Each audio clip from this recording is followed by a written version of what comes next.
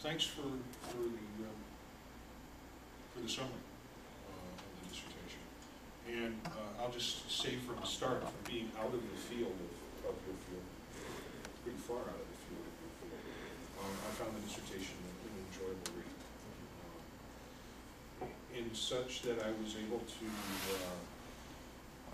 see the significance of it and also follow along some of the concepts that you pulled out. So that was surprising for me, just feeling like I would be pretty far removed from it. One of the questions I had coming into the dissertation defense was your methodology and the process.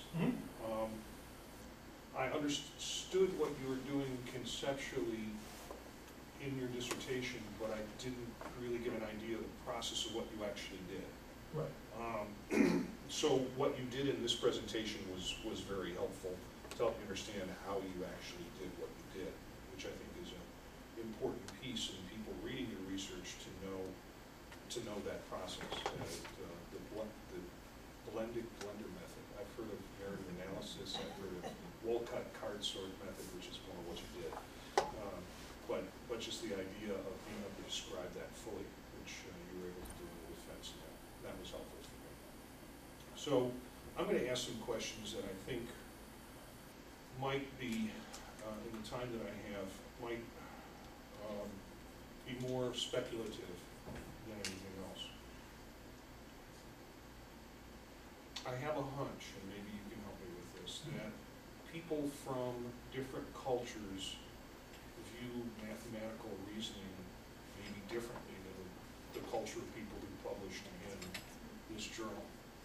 Do you have any ideas about it? I mean, this is used. Oh, most definitely. Yeah. Obviously, the people I'm doing meta-analysis of are mathematics education researchers, and a couple of straight-up mathematicians like Dubinsky. Obviously, what they think mathematical thinking is very different than what an average parent would think. And again, I would point out, though, that not all of the researchers in this are from the United States. There's lots from, Western Europe, a couple of Asian ones. But, so, in that respect, the researchers are very well represented across cultures.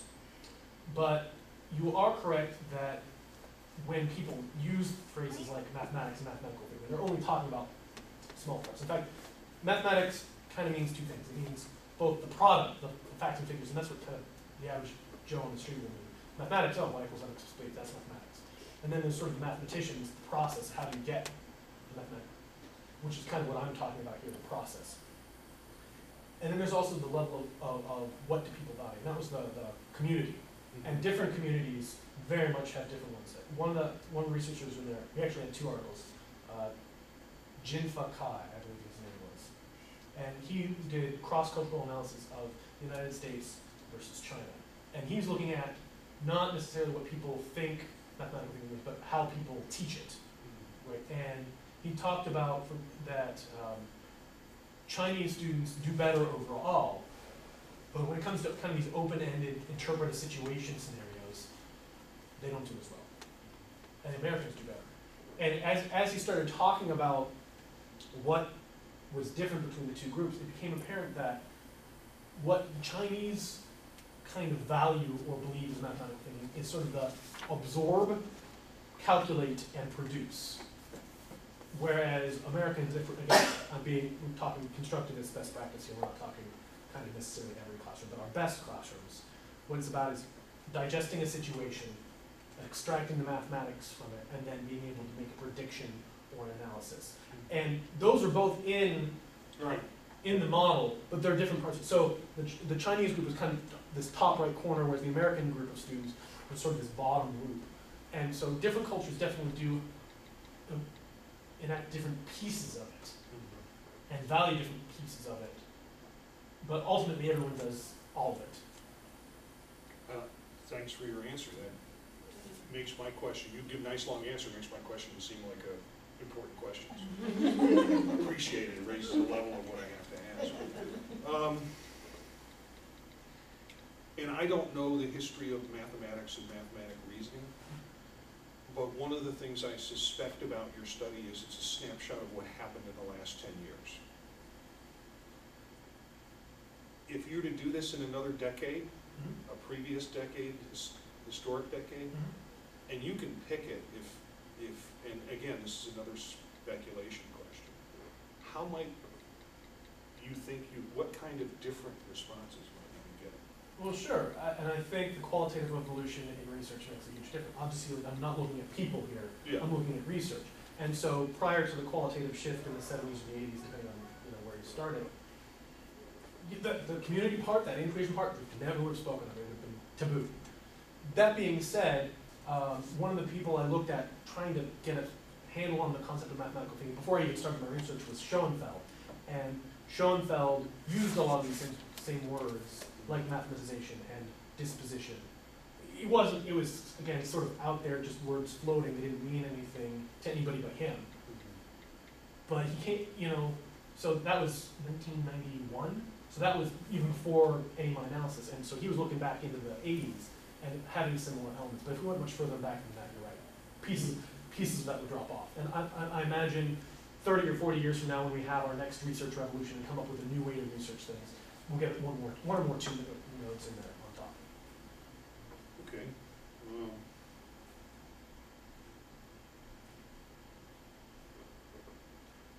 I'm going to hold for now. We have about 10 minutes, 8 minutes, but I'll turn it over to Dr. Robinson. So, I love this dissertation, but you know that, so I'm not going to hone in on like little nitpicky things, because I've already had my time to do that, and you've responded and made the changes, so that's all good. And rare, let me tell all of you. Doesn't happen often. So I'm going to ask big questions about the overall model. I wanted to know more about this concept of mathematical community, not so much from the cross-cultural piece of it, but when you mentioned it in your introduction, you said the mathematical community, you had a very capacious understanding of it, that it could be mathematicians, could be math educators, could be the students, which is nice, constructivist way of thinking about it, could be parents, which made me worry. But it makes sense. I mean, we do use math, right? That's right. But is there sort of a normative ideal of a mathematical community that would structure the discipline? And maybe is some of the problem that there's this normative community that lends meaning to all of that, but then there's this other less than ideal community consisting of people like me. Right. Mathematics is a discipline or math education is a discipline? That's a very good question. Let's do both. Okay. Well, with mathematics as a discipline, we can really start pairing off left and right and just get rid of people. We can really almost narrow it down. No, seriously, we can almost narrow it down to people who have PhDs in mathematics. In fact, I had more than one article who say, I was looking at master's students in mathematics and they just didn't have it. They weren't there. They were starting to, they were kind of getting into it, but they were in the process of getting the PhD. And I had more than one person say, in terms of the mathematics that we're knowing and doing on the cutting edge today, it's all PhDs. The average person doesn't belong. That kind of bothers me a little bit because, hey, astronomy, people make new discoveries in astronomy in their backyards. People make new discoveries in energy in their science class in high school. And so, so mathematics is a discipline, and you're really only looking at people with like master's degrees and PhDs in mathematics, unfortunately, at least according to the researchers, not for me. But if we get into this broader discussion of what is mathematics, not just as this sort of abstract discipline, but as a piece that is productive for society, now we're getting kind of into what's mathematics education and disciplines.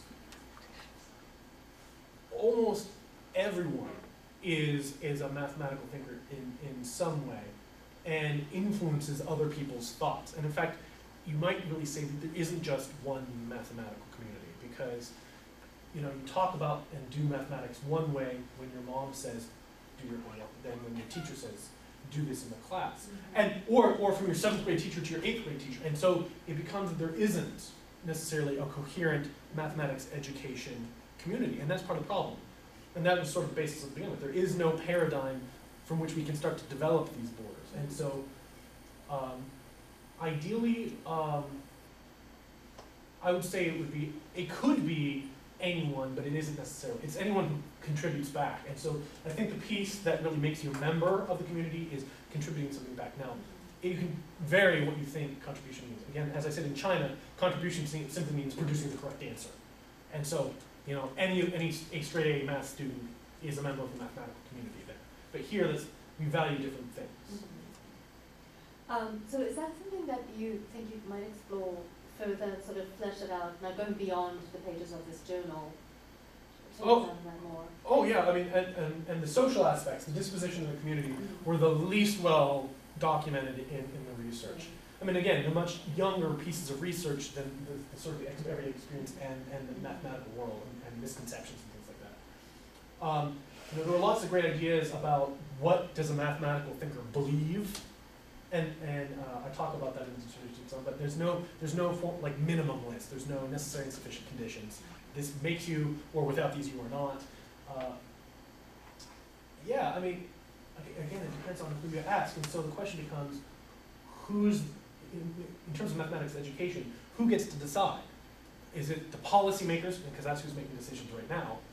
And let me tell you what, their definition of mathematical thinking is the top and maybe a little bit above, right? And so we definitely want math ed researchers in there, and that adds on the sides. So it's really, I guess, ideally it's just whoever will give something back, some tiny itsy bitsy piece of new knowledge would make the formal ideal community. So it's whoever would round out the model more, and math educators are in a good position to problematize community, think more about the link between the mathematical world and everyday experience, and then to think more about the student's sense-making and dispositional piece. Right. The dispositional piece seems new to me. I mean, did you find evidence of it in Schoenfield? Did he attend to it? Schoenfield actually uses the word disposition, oddly enough, which I did not realize until I went, because he's outside of the meta-analysis. It wasn't until I went back and kind of was getting ready for the defense, like, oh, he actually uses that word right out. Other people do too, but so it's not a new idea in itself, but it is younger than some of the other ideas that are in this model. And so, can I ask you, I haven't read Schoenfield, so you have free rein here, Sure. but can you compare, Sure. just off the cuff, what you learned about mathematical disposition with what he wrote about it 20 years before? 1991, 92, something. So, that's Alan Schoenfeld. I think he graduated from Stanford. For example. No, he's at Berkeley, right? Yeah.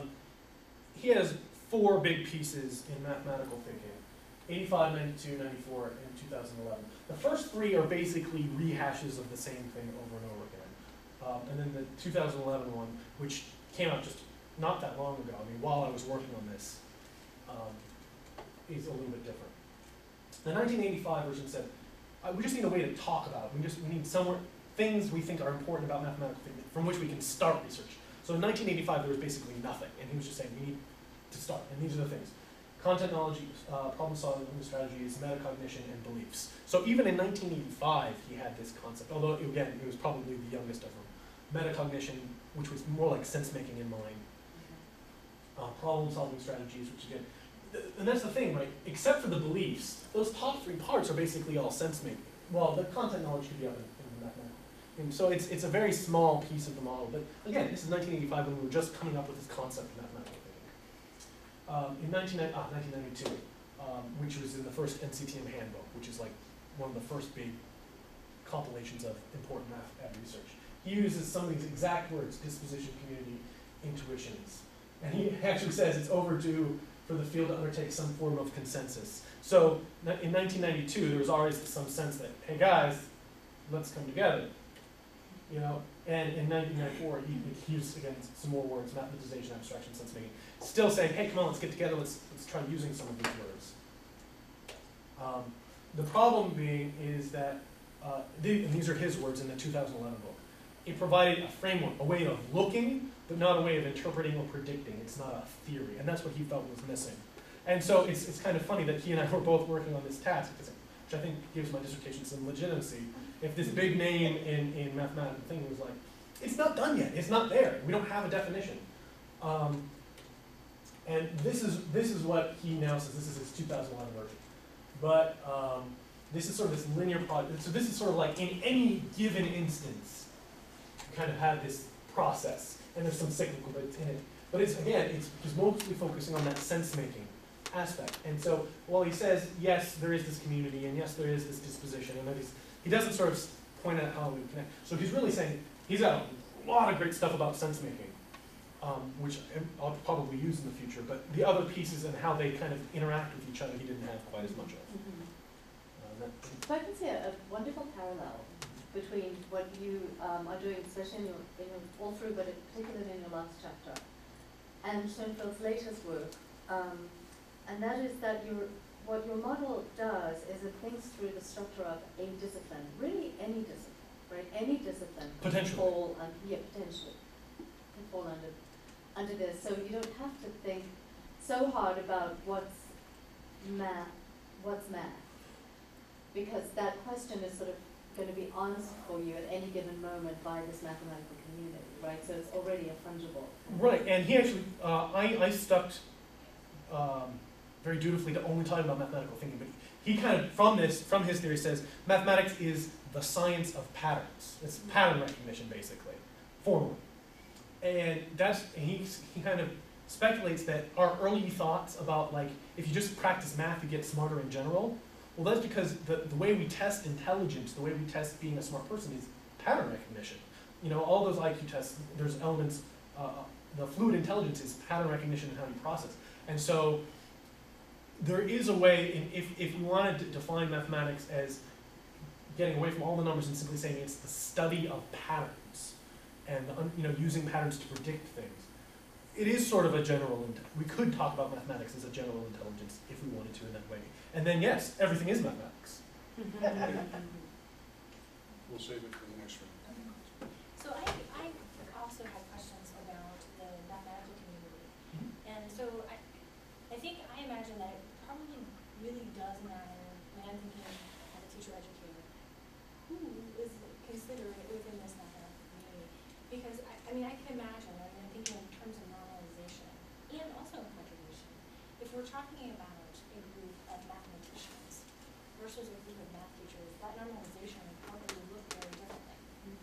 And what does it mean to your model that, what if the mathematical community is considered in a math classroom, maybe a very traditional drill and kill kind of classroom? Would what is happening in that classroom still be considered mathematical thinking? Yes, because it doesn't matter which community you're a member of, just that there is a community. That's that post-epistemological kind of thing all over again. There is a community, there might be multiple communities, but there is at least one. But if we're talking about simply a math classroom, especially a very traditional classroom, really the mathematical thinker is the teacher. Because it's sort of the bucket model, I will take the mathematical knowledge from my head and put it into you. So it's all normalization and no contribution. Or very minimally contribution is giving the correct answer like it is in China. Okay. Can you imagine a mathematical classroom where there would be then no mathematical thinkers? Yes. Study Island. Right, okay. Well, but I'm wondering, so I guess I'm trying to imagine, what is not mathematical thinking? If any community can be a mathematical community, Right. is your model so all-encompassing that it almost becomes meaningless? And I'm not assuming Well, no, and that is one of the dangers, and which is why I had that is everything mathematics kind of.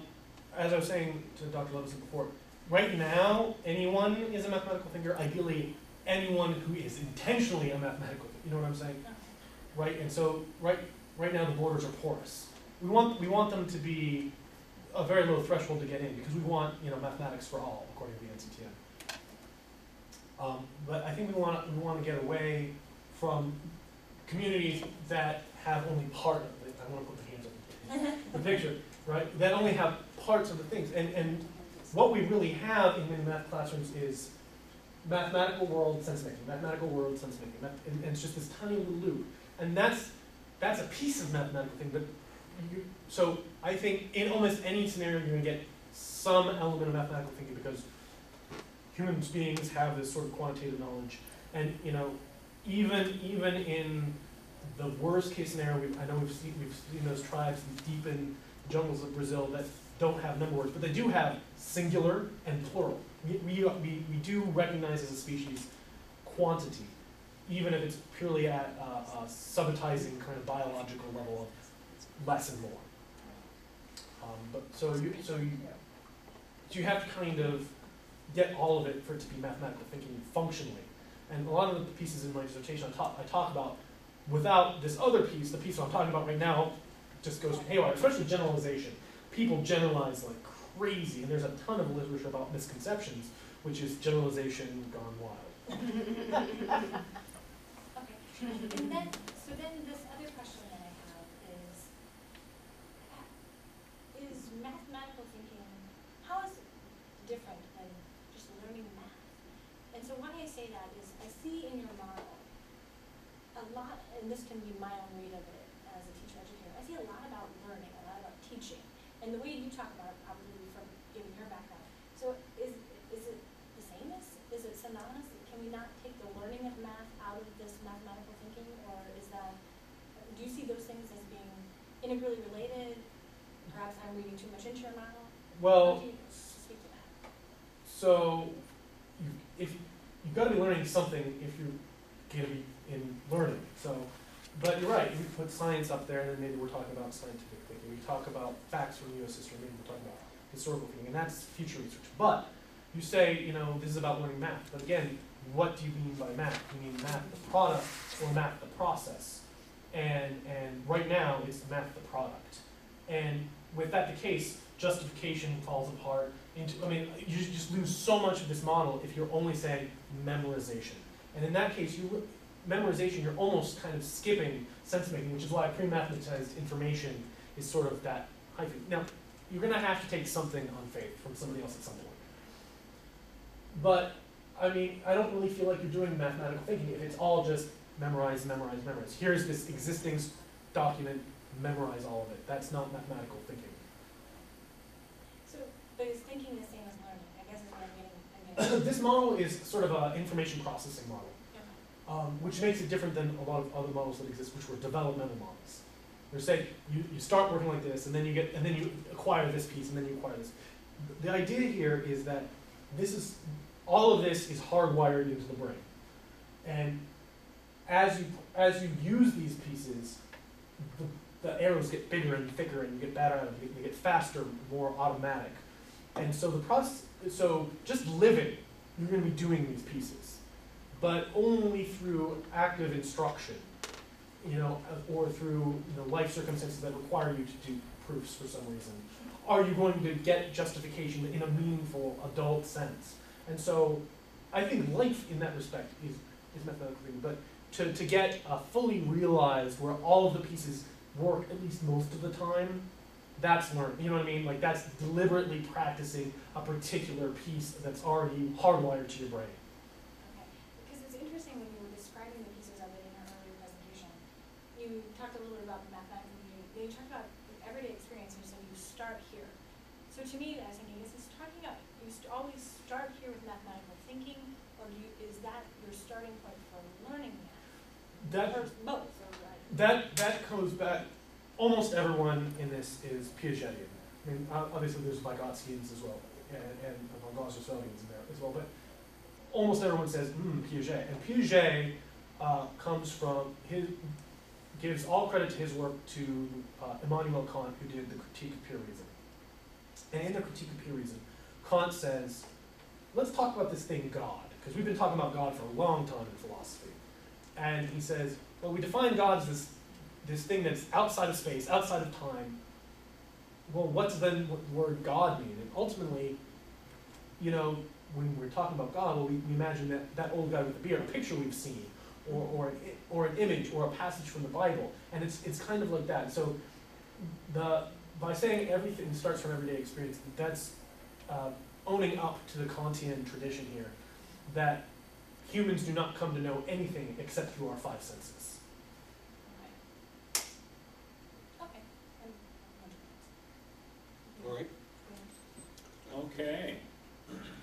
a breath. Doing good.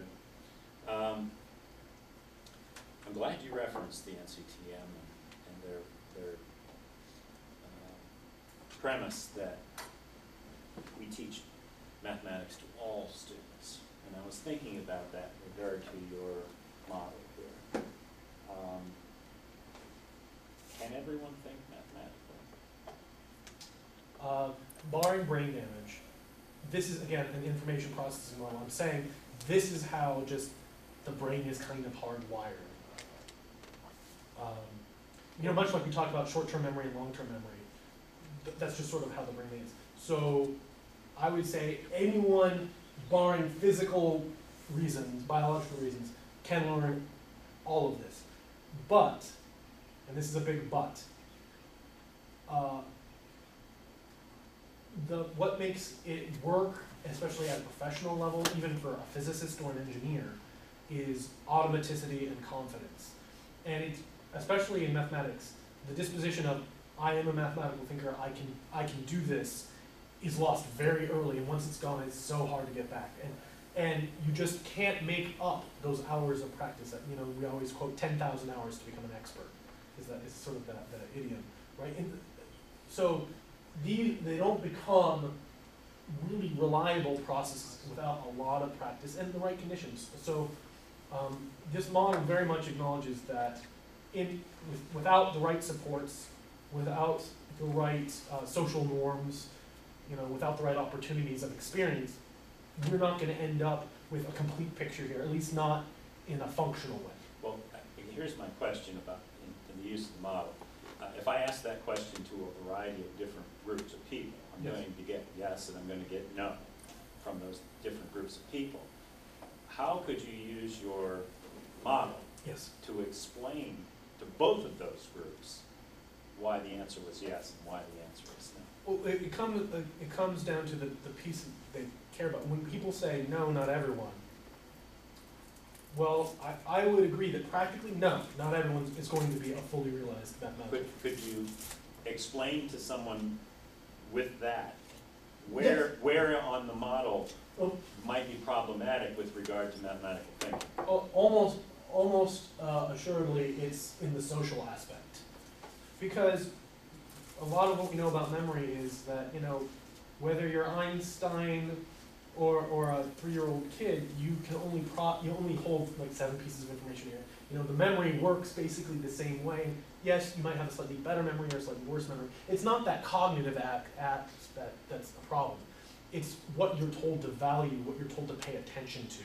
And those come from social norms. And that goes back to the community question is, because if mom and dad say, you'll never need to know that, okay, and it's gone.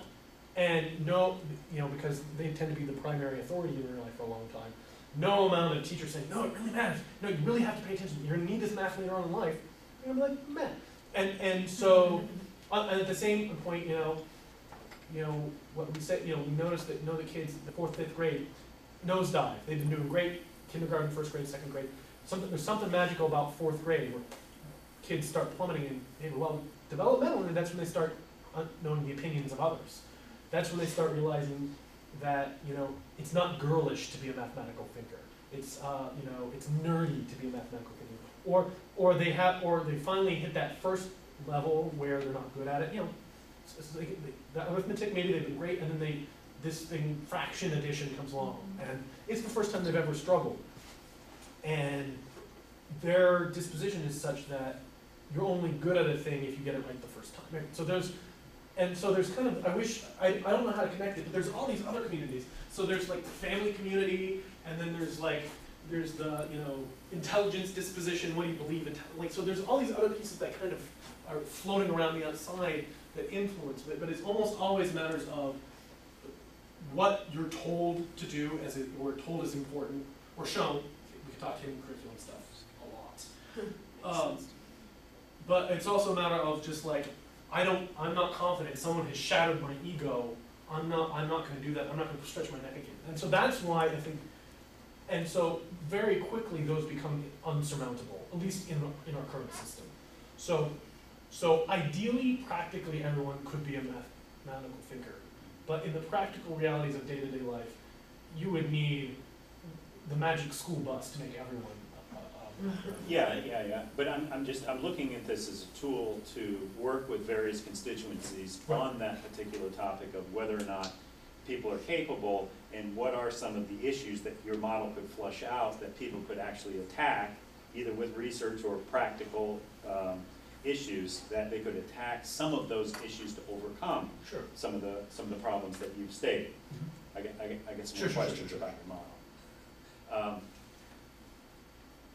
The whole model itself looks sort of regular, kind of a regular polygon, if you will, of sorts. And as well as the rectangles that you've used to depict the various nodes. Right. All equal, at least they look pretty congruent to me in size. So that would sort of, when you're looking at someone's model, you're sort of saying, well, they must be of equal importance, they must be of equal influence, but as I think one of the previous questioners asked early on, you made a reference to the everyday experience being the launching point. I don't get that from the model necessarily. There's no color differentiation, there's no size, no arrow indication. So elaborate for me, for the rest of us, why this is the launching point, and how does your model convey movement? I mean, you got arrows, there's a lot of depiction of movement there, but it's hard to tell whether there's a logical movement here, if in fact there is one. Sure. So this is the final, this is complete mathematical thinking, idealized. So I totally admit that for a little kid, everyday experience is going to be this huge thing. And again, they're only boxes because that's easy. So I agree that at different stages, different pieces are going to be huge compared to others. And especially if you talk about PhD mathematician, everyday experience might get very small. But sort of this kind of idealized, not talking about any one age or profession, they're all relatively equal. And it could be oriented in any different way, but I have a 2D space to work with. If we wanted to make it a tetrahedron, we could do that. But what matters here is not what is located where. Everyday experience is sort of first, again, as I said, developmentally. But once you've got kind of a critical mass of everyday experience, you can get stuck up in that top loop and be happy for the rest of your life. And PhD mathematicians do all the time. Let me just do 5 more proofs on this same basic concept and never go outside, never look at a ball and go, parabolic motion, right? And so at different phases for different people, these are going to be, and that's a future line of research.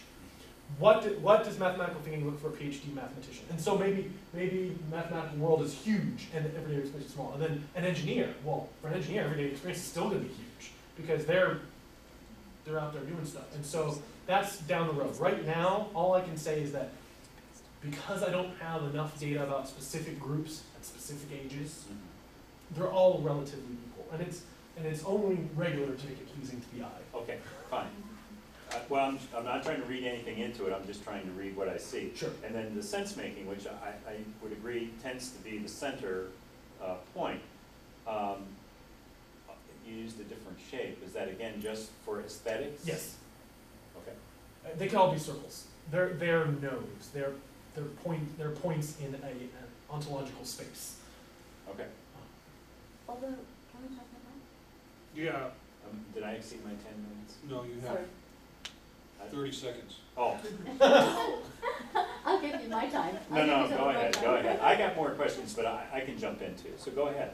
But it sort of On follows this. from what you're saying, Yeah. but I'm wondering about, it seemed significant to me that sense making was at the center. Yes. That for, no matter what the jumping off point for various people, or even if you take Kant as the center, right, Right. in your example, sense making is what prompts us to make sense of everyday experience and connect it with the mathematical world or the mathematical community. So it's not so much that you're looking for the entry point, or rather you are, and the entry point is sense making. Does that sound? when you do sense making is when I would call it mathematical thinking. If I had to say, to do this one thing is the minimum threshold for mathematical thinking, it's sense making. Because we walk around in the world all the time and, you know, I move stuff, but I don't necessarily ponder it mathematically. But it's there, you know, the mathematical constructs are there to be abstracted from the mathematical world. But I don't always do it. It's not until I start trying to process it, do the sense making, that I'm doing mathematical thinking. So that's sort of my criterion. But the places where you come in, yeah, are very different. I would say, especially if we're talking K-12 education, it's everyday experience. But does that answer your question? It's central in that you're not doing mathematical thinking without it. You know, you can be a member of a community. You can go talk to mathematicians, and you're not doing mathematical thinking. It's not until you're having a conversation about mathematics and trying to understand what's in your head and what's in my head and how they match. And that's sense making. Okay. How would you explain, again, another construct that comes up quite frequently in the literature is this notion of school mathematics and school thinking about mathematics from that point of view. Mm-hmm. How would you use your model to explain that phenomenon of school mathematics?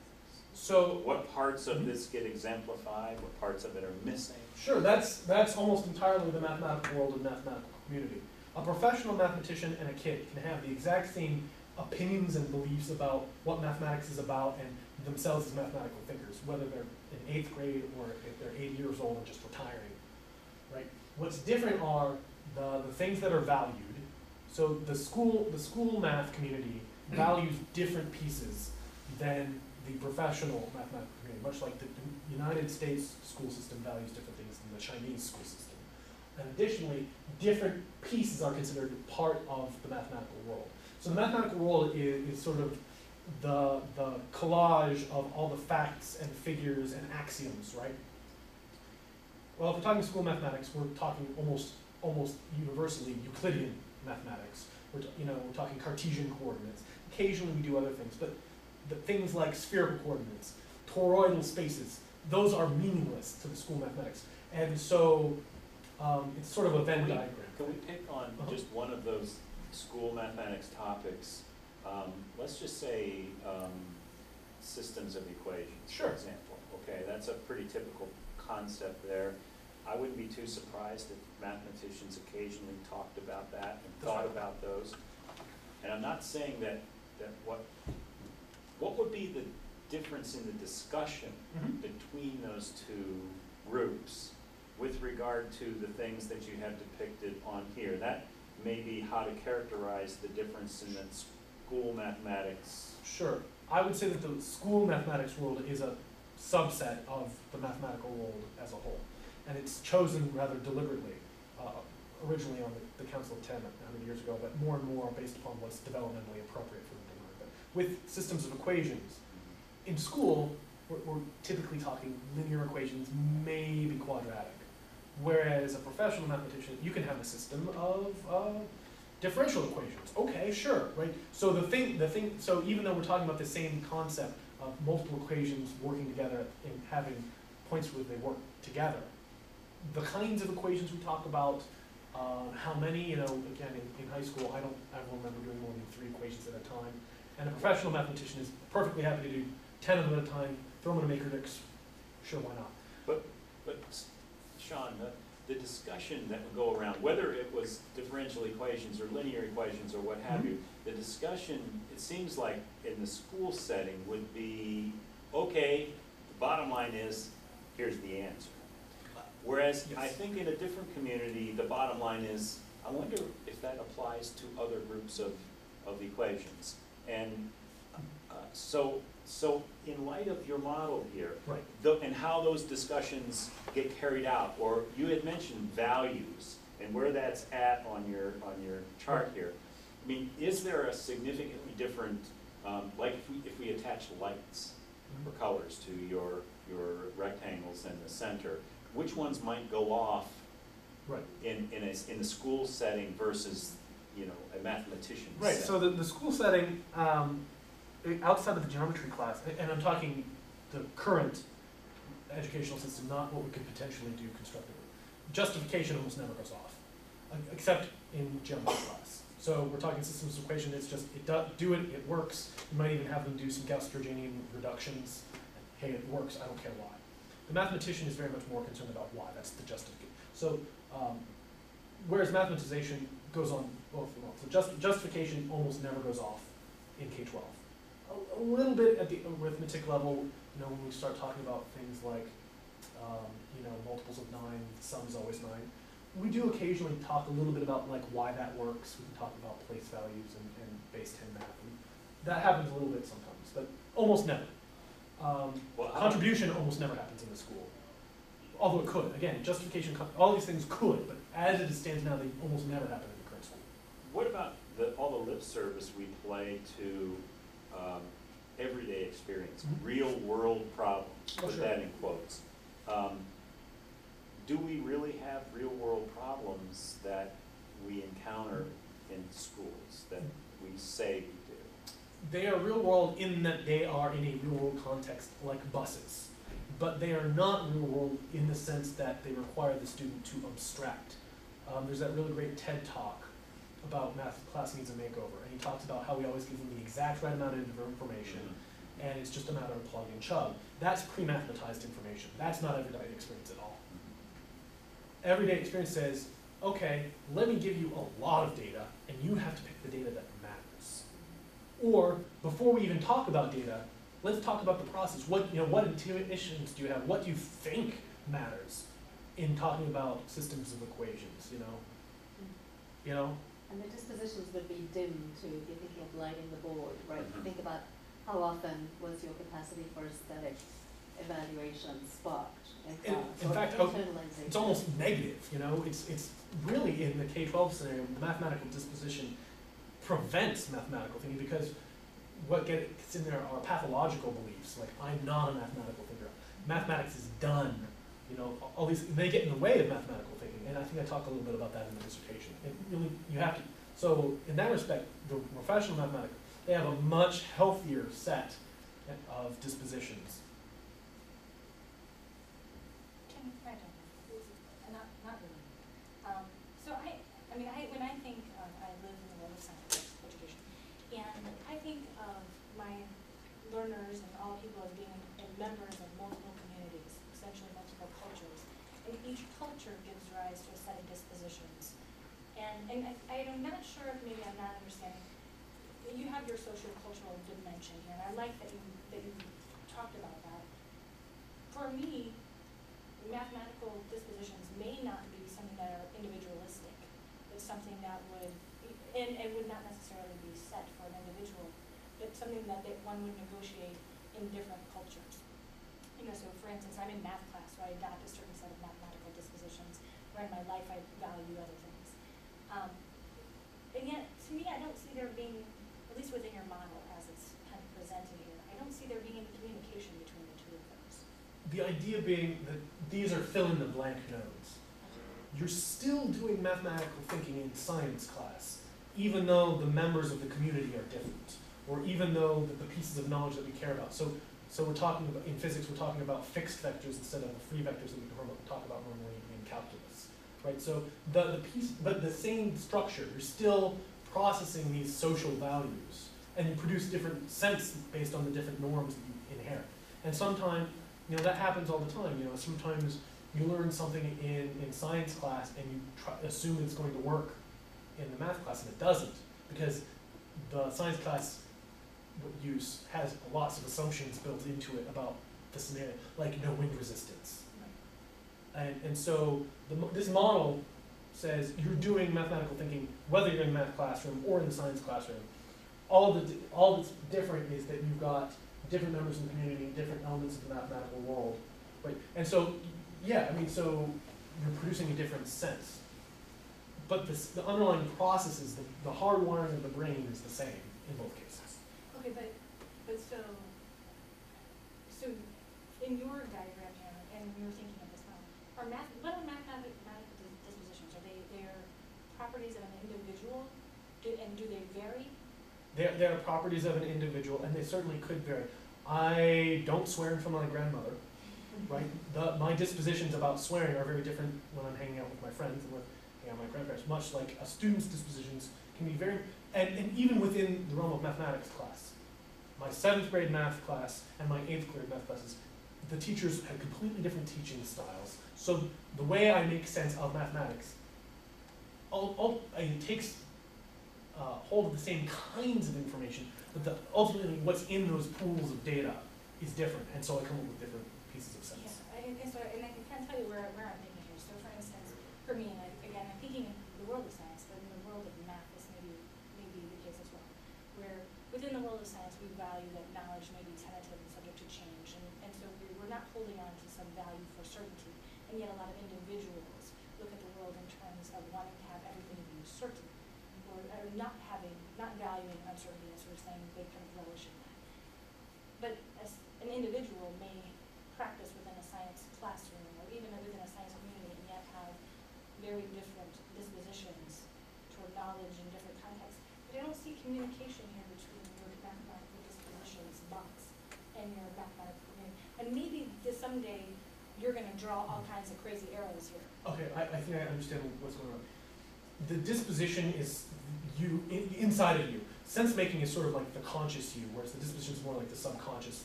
These are just things that are part of my psyche, my schema, that I don't necessarily activate. They're just there. I am a mathematical thinker, I'm not a mathematical thinker. Unless you outright ask a kid, they're not thinking that, but if you do, then they eventually they have an answer. Okay.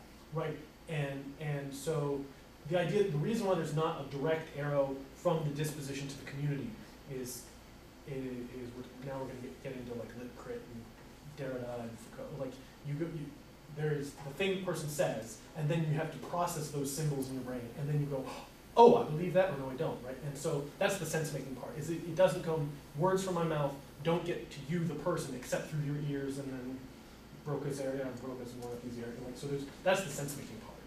And so that's why there's not a direct line from the disposition, which is sort of the internal world, and the mathematical community, the external world. The sense-making is sort of the gateway. It's your lips, it's your ears, it's the 5 senses. Everything is mediated then through sense-making. Yes. I guess one question I have is a larger question again. Thinking that, is it possible that you're only capturing part of the elephant? Oh, for sure. Because I'm doing a meta-analysis, I can only make use of what data is available. And as I said, 20 or 30 years from now, when we come up with a new kind of form of research, we really perfect mixed methods, people are going to start, or we as a community start caring about different things, we're going to start producing research that we've never done before. Or there's going to be a paradigm shift and we're going to redefine things. And 5 more boxes may show up. But given the 12 or 13 years in this particular journal, and I feel that this journal is fairly representative, because even though they don't cite each other within the journal, they cite lots of other journals. This is indicative of the state of the discussion today. Do you have any hunches about those 5 other boxes? Well, as I said, I totally acknowledge that there's connections to other communities. I don't know how to connect the mathematical thinking to my family thinking, right? I don't, especially if we're talking, Because they're not. Because they're not published in your journal. Yeah. Right. I mean, yes, I know that what my parents think about mathematics influence what I think about mathematics, but I don't know how to build networks, and I don't know how, so there's lots of, I don't know how to put the pieces together. The big thing I want to know goes back to that webcomic, is how does this piece fit in with all the others? Because as a math teacher, I don't understand why in 7th grade we teach physical science and mathematics separately. Because as a math teacher, when I want to teach the math, I do a physical science lesson. Like, let's roll marbles down ramps, awesome. And so if it becomes really, they all have the same structure, just different facts and names, then the whole concept of classrooms without walls suddenly makes a whole lot more sense research-based wise.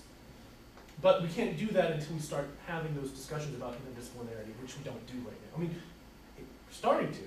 Interdisciplinary research is kind of cool and new, but we're not there yet. Just want to tell the group that we've done follow through about 15, 20 minutes now. So, if there's any arrows could change, not change, but I mean the crazy arrows you were talking about. So right now you have instruction from mathematical community for some reason down to everyday experience, 'cause, right? Well, so the idea is everyday experience in the mathematical world are just sort of sets of data, whereas community and disposition are people, whether it's you or other people. And the community can, as a teacher, I can say, you will do this activity. You will have this experience, I am enforcing it, but I'm not directly influencing your sense making. And physics, the physics of a classroom and gravity aside, it doesn't influence back on the community, right? Except in that the community is made up of individuals, and individual members of the community have sense making. So the reason why you have the arrows only going in one direction there Right. is because this does not influence me, I process this, I understand this. Well, so you, I was thinking of Marty's question, so you could imagine a scenario 20 years from now, maybe 100 years from now, Yeah. where you have a genuinely constructivist classroom, and that changes, right? Because it's the everyday experience that, because the children will be so curious, that the everyday experience will give rise. Well, right, and then the sizes of the boxes will get different, Yeah, and, it'll okay, go yeah. that way, right, the arrow will go that way. Right, there's just not enough to, I mean, so we have to kind of start with the simplest. You know, when we started doing physics, we said, forget about wind resistance, forget about air, you know, friction and density and more and less air in different patches. Let's just talk about gravity and time. That's kind of what I'm doing here. This is the simplest, cleanest, and that's all the more data we have. Can I ask a question with regard to like teacher education? Okay, you and I are both secondary math teachers, and we're looking at this and we're saying, well, NCTM is asking us to help kids make sense of mathematics. So we see these nodes and we know that we want to create a situation where sense making turns out to be this gigantic thing in the center, okay? Where do you think, based on your understanding of both current teachers and the situation in schools, where do you think on the dial? So if we want to make sense making bigger and stronger? Yeah, where do we need to focus our attention? So I talk about sense making is organization, interpretation, and representation.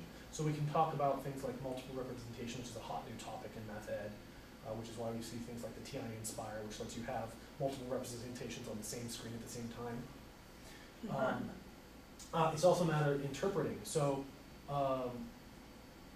not simply saying, when you see the word more, it means addition.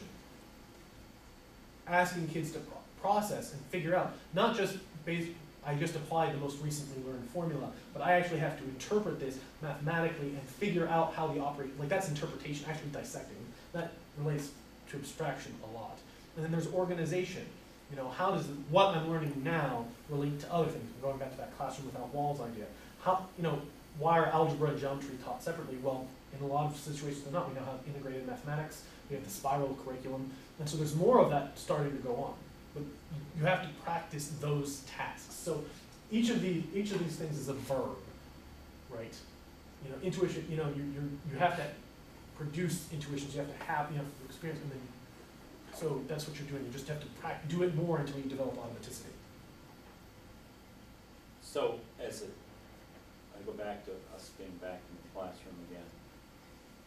What is it that we need to do, be aware of? As a teacher. Yeah, I mean, I can't just go, okay, class, I'm gonna get this all over with in 5 minutes. You basically see this graph here, we need you to be involved more and more of these nodes, and that's it. So get involved, and I'll see you in about 180 days, and measure your progress. That's kind of well, first of all, the normal secondary education teacher isn't going to realize there were all these processes. Because as I said, in the normal math classroom, we only have a small slice of that, at least right now. And so just being aware that there's all these other facets that I'm missing out. Okay, so there's an awareness. Yes. That we need to communicate, right. And so your model could be helpful in communicating the awareness. And that they're not mutually exclusive as it seems on the surface. Because again, when I started this whole thing, the Platonists and the formalists, the social culturalists versus the cognitivists, seemed like they were on the opposite sides of the world. They work together. And so it's not one or the other.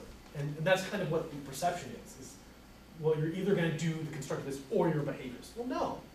They apply in different situations to different things. And so that's the big awareness, is it's not one or the other.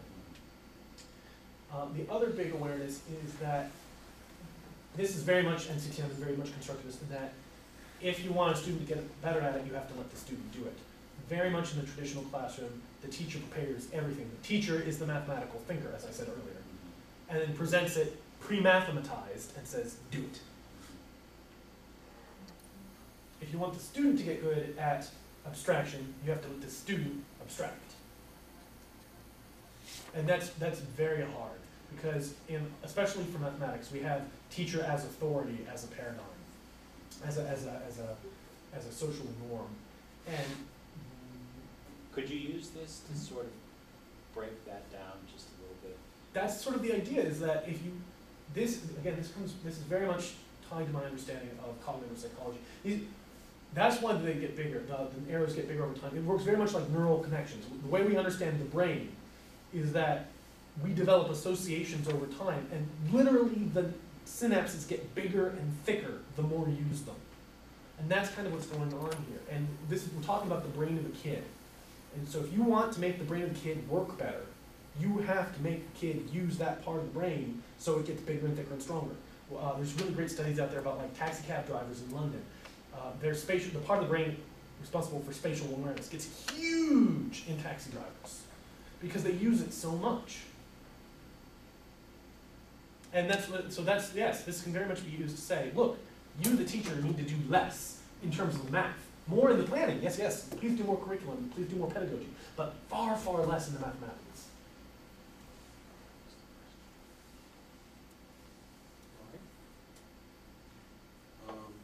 I will probably restrict it to one or two, I'm looking at a time. One or two questions, if there are one or two questions from the gallery. Don't ask anything too good, because it'll make us look bad. James. I had a quick question. I remember being in my high school math class, and my math teacher was like, oh my god, I love doing sine and cosine graphs. And I'm like, what is this chick talking about? And she seemed really big on the aesthetic evaluation of mathematical world. Is there any sort of thoughts, like for me, when I think of a math person, I think of somebody who loves math because they think it's fun or they think it's cool or whatever. Is there any way, I don't know if your model speaks to this or not, but to kind of build an aesthetic evaluation as part of mathematical thinking? So first of all, the idea that math is beautiful or is fun, those are dispositions. Aesthetic evaluation is saying one piece of math is better than another piece of math. So, for example, mathematicians are very much into this thing, efficiency. So efficiency is good, is a disposition. The act of aesthetic evaluation is saying this 6-step proof is more efficient than this 8-step proof. So, in terms of dispositions, it's, again, you as the teacher say these are norms. Math is fun, math is beautiful. Hopefully, eventually, it'll get internalized. Or you give them experiences where they might say, boy, that origami is really pretty. And then you say, hey, look, folding is math. And then they internalize it. That's not necessarily a social norm that you conveyed on them, but a piece of instruction where they've abstracted this concept of beauty that's related to math. So, or like the tetragrams, yeah. like, oh yeah, like tangrams. Or tangrams, that's something. Right. So you use fractals a lot. People are like, ooh, those are pretty, right? And that's kind of the in mathematical disposition. But it requires people like Vi Hart. I don't know if you're familiar with Vi Hart. She does a video series called Doodling in Math Class, where there's no numbers. She just does things. So she talks about things like infinite sequences in series by drawing smaller and smaller elephants. And we can come to know things about math, no numbers whatsoever. And that's one way to do it. Like, it's purely this visual kind of understanding. Yeah.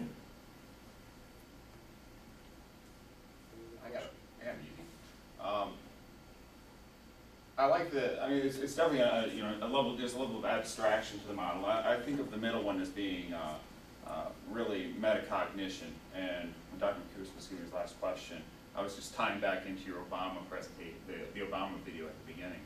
And I had my nephew in town over the weekend, and he loves to play Call of Duty.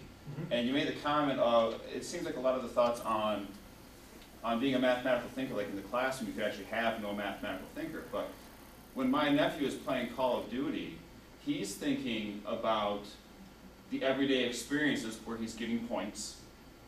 And he's thinking of, he has a mathematical disposition, he has a mathematical world where his scores are being ranked. And he has the community that's evaluating him upon that. And so there's a lot of mathematical thinking going on there. And I'm wondering, how does that relate to, Well, you that's got a classroom where the students essentially turned off, or how does that? Yeah, that's just a completely different, it's just a different set of everyday experience, and that's taking advantage of motivation. A really big one where they do this is a game called StarCraft. This was the national game of South Korea for the longest time. I kid you not. I didn't know. They had huge tournaments for this video game called StarCraft, and people do inordinate amounts of statistical data gathering to say it's better to do this ABC versus BAC because you end up doing it 5 seconds faster. Inordinate amount. And it's based on their motivation that I like playing this game, right? And so what you're really talking about there is motivation. The kid playing Call of Duty has motivation to get his points higher than his opponent, and that makes him do these things that require mathematical thinking. Whereas just saying, okay, Timmy, do your homework, is not nearly so motivating. So that's all matters of motivation. My son tried to convince me Call of Duty was his math homework. No question. A comment. Sean's my son. Okay. I know all of you through his eyes. Vividly remember teaching him binary math when he was a year old. And when we sent him to you a year ago, he was just a teacher. Thank you for giving us that stall. I am astounded. With those words, do we have to ask people to? So we have deliberation. Take a walk. Please turn off the camera. Oh, yeah.